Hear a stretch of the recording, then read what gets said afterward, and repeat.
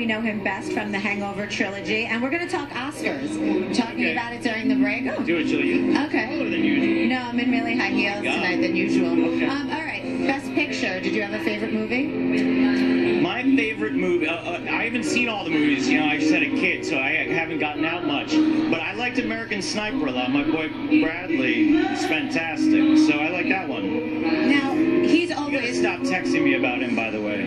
You gotta stop with the texting about Bradley. I know he's sexy and he's great, but it's enough already. That's not I true. bet you what you're doing right now is saying it's not true to everyone at home. But telling everyone at home knows that you're always texting me about Bradley. We get it. We only have Listen, a minute. he has asked about you once, and I shouldn't have told you that because what happened was now you're obsessed. You're always asking me about Bradley. I'm going to cut this off, and yeah, do you want to interview me for this? Yeah.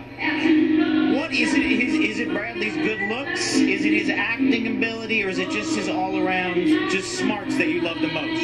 I'm going to actually deflect this to talk about the Hangover trilogy, which I'm a huge fan of. And is there a chance that there will be a Hangover 4? No, there's no chance. No chance. No. There maybe, you know, maybe we could do something like me and you, and we could get, you know, Bradley to I don't know how this became about me. We wanted to talk about you, but on that note, it's too much about. we're going to talk to Free. The MSG West 50 right after this.